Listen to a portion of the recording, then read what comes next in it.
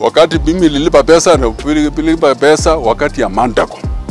Mandago awache kiketi, achusulu kwanza alafu uchunguze. Kama uliwajia pesa Jelili, msiwewe sema Jelili alichukua pesa. Kama hakuchukua, siwewe pepa msiko yake, kila mtu apepe msiko yake. Achusulu kwanza, awache kasi. Sijui kama mtu nimekamata na mtego. Mimi naona rais siku nyingine alienda ofisi saa 12. Ministers aliingia kama msee rais ameketi chini. Naambia ile mtu umechelewa atoke. Sasa na hii yetu hapana toka. Imechelewa na amekula pesa ya raia. Si angetoka. Alafu uchunguzi. Kama mtego ishike, basi sawa. Kama hapana shika, si narudi kwa ofisi yake. Iko mtu unapukuza kweli kama haki imefanyika.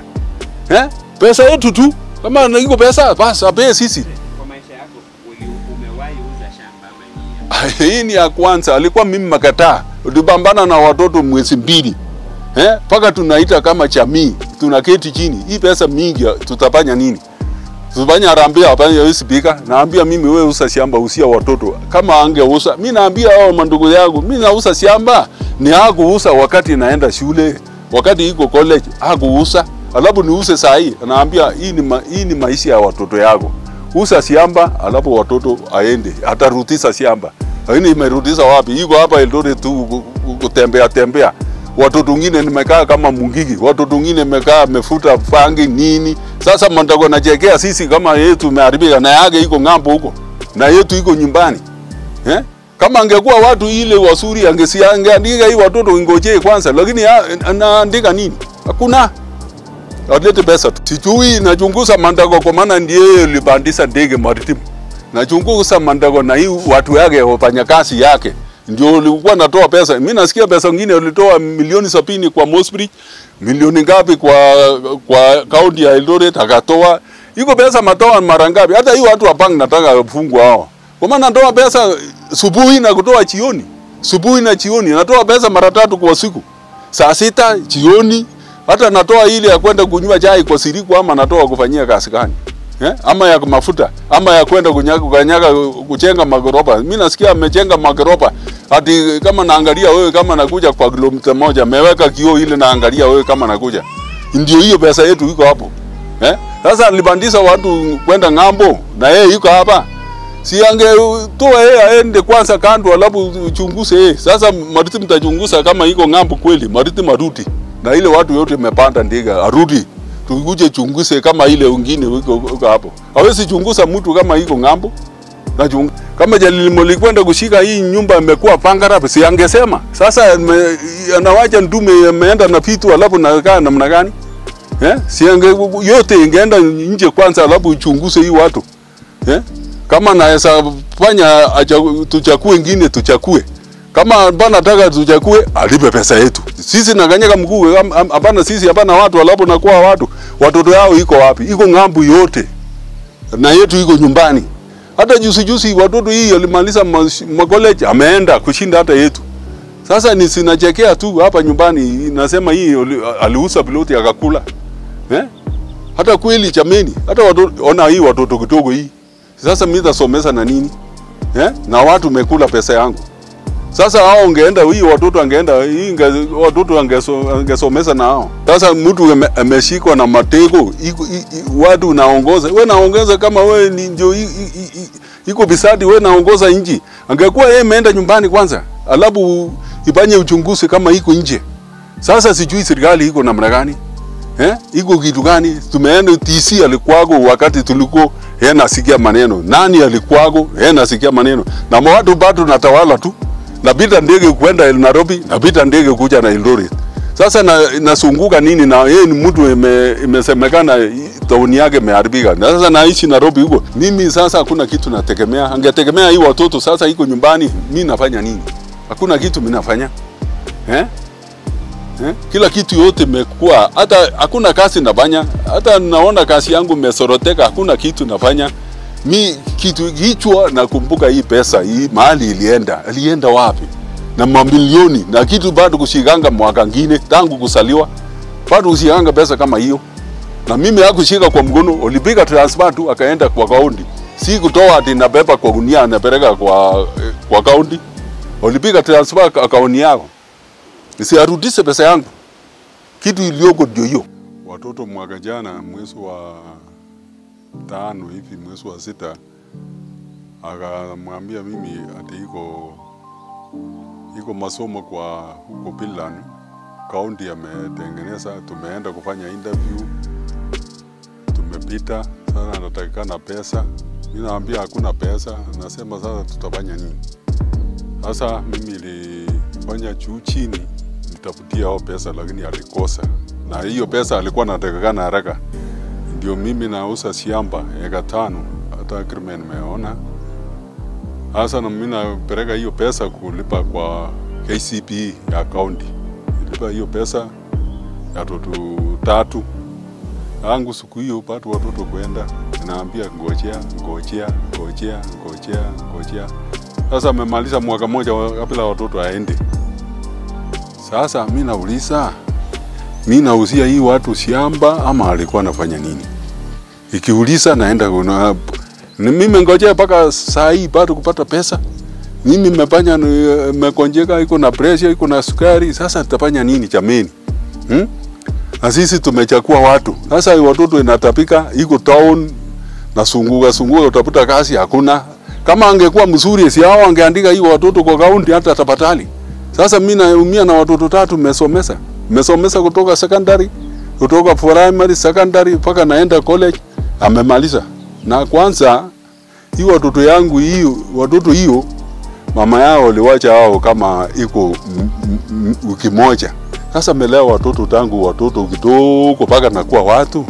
Na hiyo wanaume na ringa kwa nyumba, naenda kwa koroba. Sasa mimi nitafanya nini?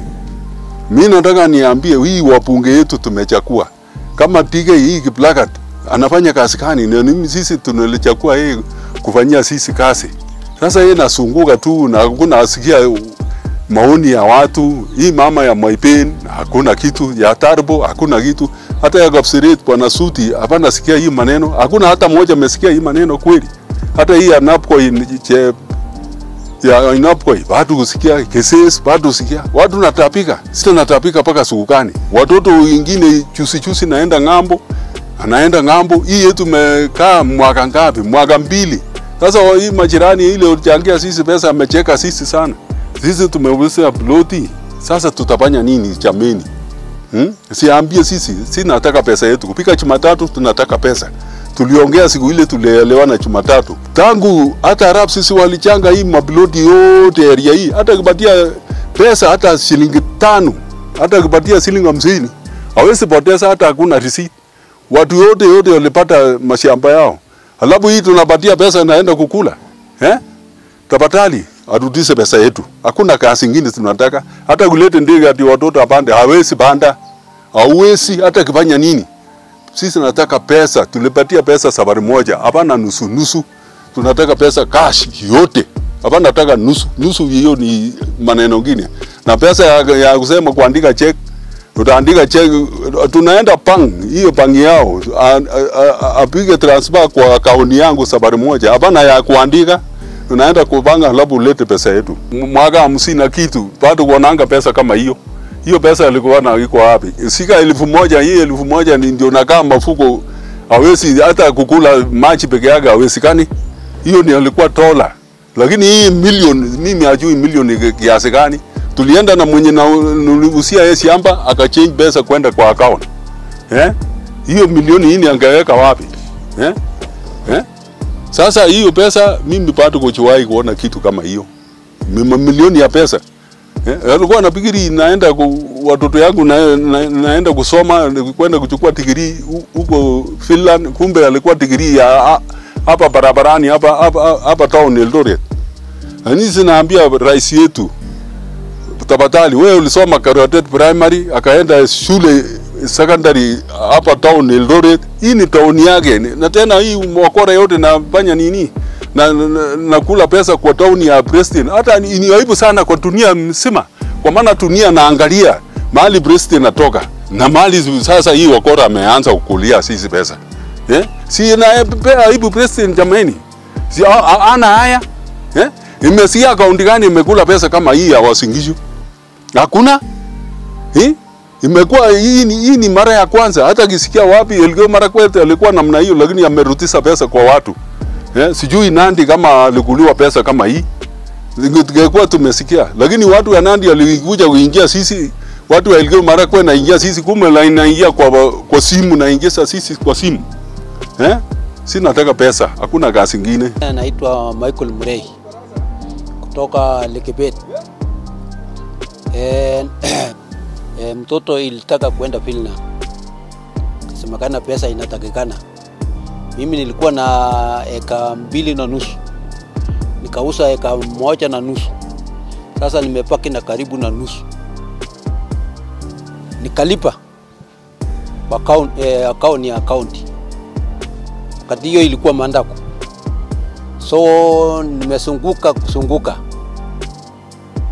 Nilipa hiyo pesa mwezi wa 5 mwaka jana, mpaka saa hii ni mwaka moja nikisunguka. Sina mbele wala nyuma. Watoto yenye nilikuwa ya secondary wako nyumbani. Juzi wakati Mandago ilikuwa kwa sio hapa, akasema mtanifanyia nini? Nilijitokeza.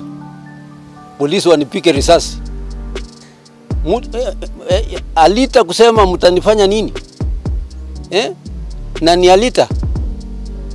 Sijaonako Alita yenye inakula mpaka fisi ya watoto. Kenya hii tunaheshimu watoto. Ukiona mtoto akiwa na uniform lazima usimame uulize ni nini. Sasa Mandago anararua pesa ya watoto kweli, mpaka watoto wamekwama. Hiyo ni uchungu sana. Taki kujua Maritim ni mtu ya mkono ya Mandago. Tunajua Mandago. Kwa vile account yenye tuweka pesa ni account. Yangu ni kurudishiwa pesa. Alafu nione vile nitafanya. Silali kabisa. Hata wakati maandamano juzi Eldoret nikasema waje niende kando. Pengine nitarukwa na akili nipige mtu mawe. Alafu nifungwe na mtoto wako nyumbani.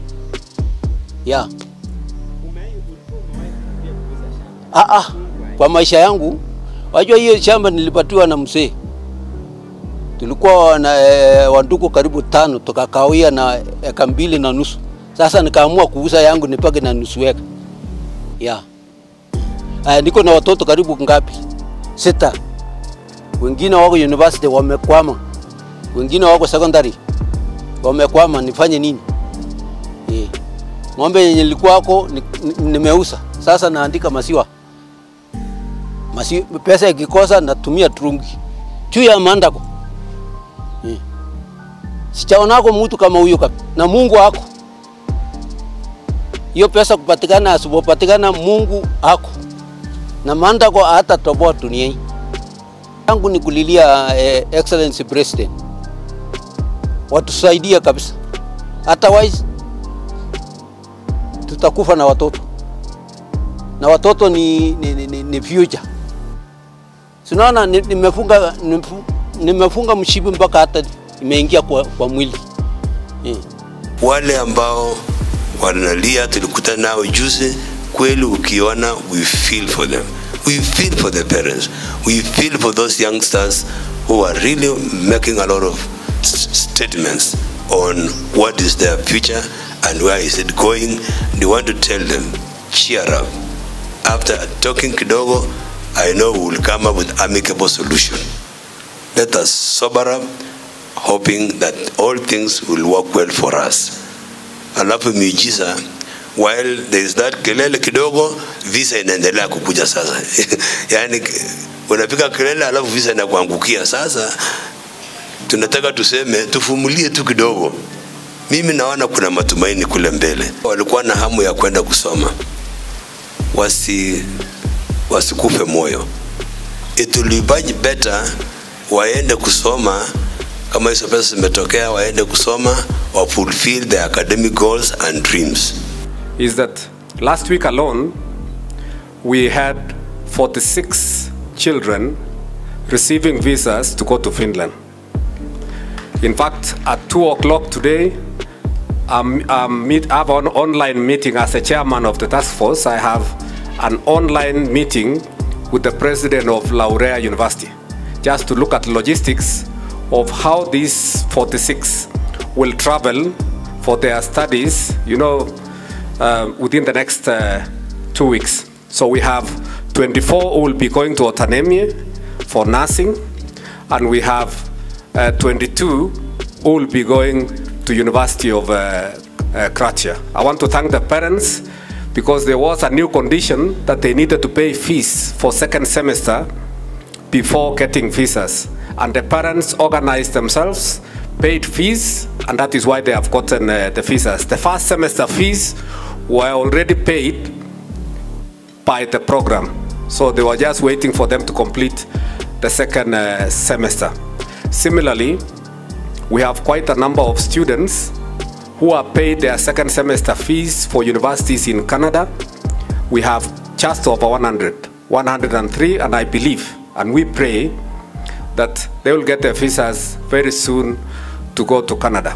Father, my prayer is that even the challenge of the parents and students who have asked for a refund, my prayer still is that as a parent, that they still accept in their hearts to proceed to go to school. We have 322 students who are ongoing, both in Finland and Canada. They have been on short holidays, and I believe they are very busy paying their fees. I want to thank all those parents who have continued to pay fees for their children, and that is why they are continuing. As leaders, when we meet challenges, it is these challenges that will make us strong and go places. We will not run away from it, much as it is being said, but we really need to look for the public good. And that is why we have stayed with this program since Jonathan B. took office.